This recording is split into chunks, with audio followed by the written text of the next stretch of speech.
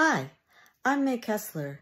I was a choreographer for the Art of Living World Culture Festival Jewish Israeli Dance that we performed on the National Mall in Washington, D.C.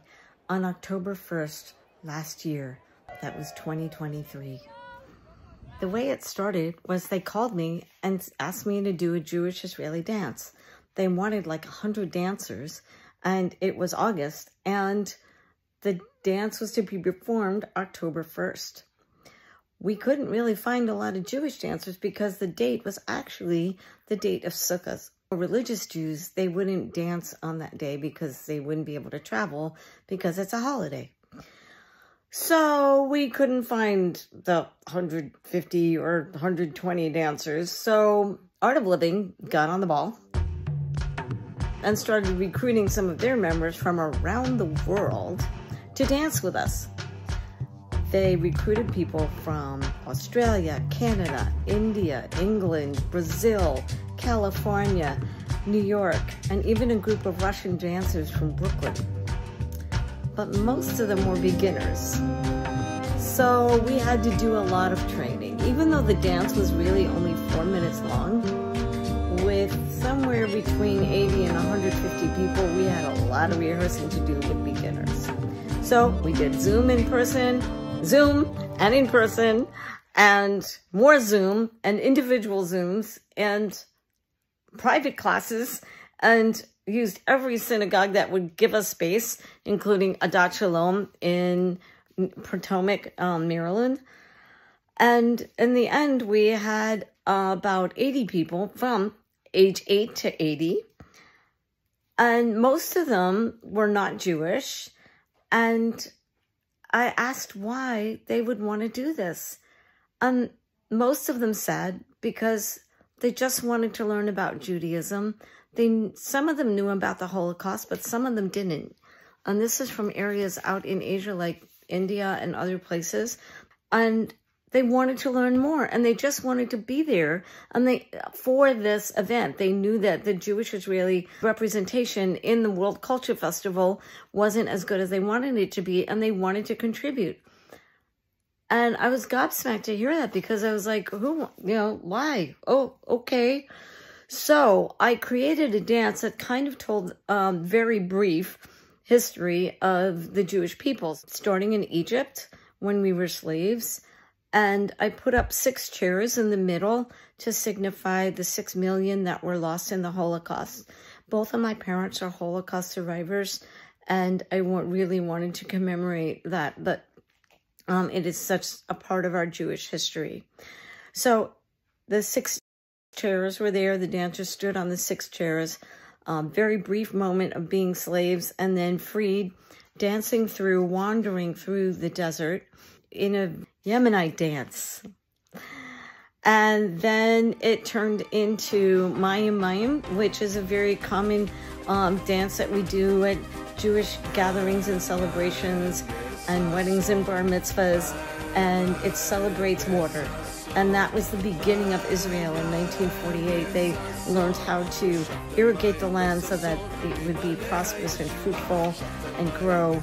And so we did the dance Mayim. First, we did it in concentric circles. So it came from a very small circle to being very large as the population of Israel grew and Judaism flourished again. And then we turned it into circles around six smaller circles. So signifying that the Jewish people then spread around the world. Technically, it wasn't perfect. We only had 10 minutes on the stage, and it was a huge stage, and we just couldn't rehearse that well on it. The dancers had never even done, some of them had never done makeup at all. And we had to choose costumes and order them and get them delivered from all the way around the world, but they did it.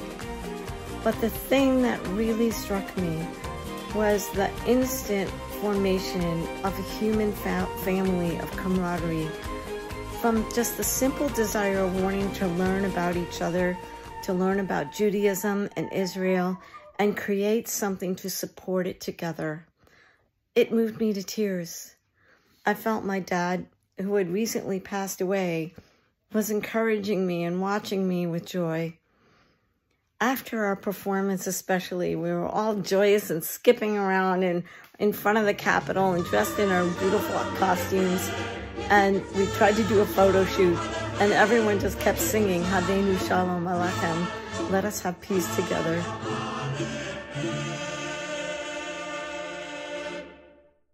And it was just such a joyous moment. Just 6 days later came October 7th. Devastated, speechless, horrified. My sister-in-law, who has many family in Israel, as do I, said to me on October 8th, I can't even look at it. I looked. I read the news of how horrific an attack Hamas had done.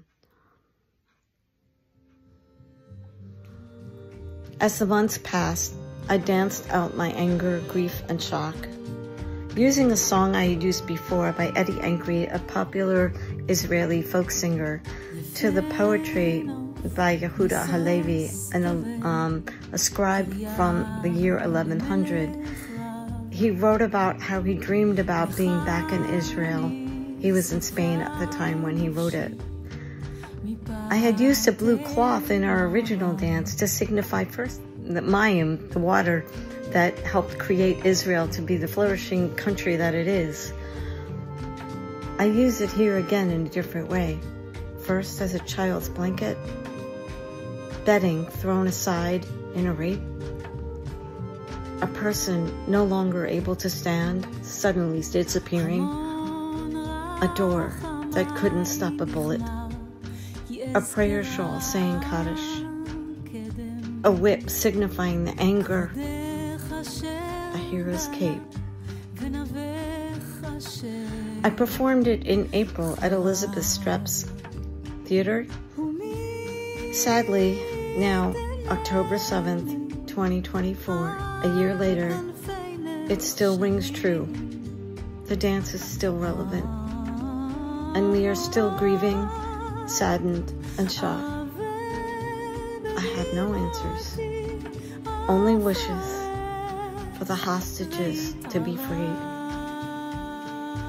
the soldiers and lost ones to come home, and that we can find a path to peace. Thank you for watching. Hadenu Shalom Alechem. May we be in peace together.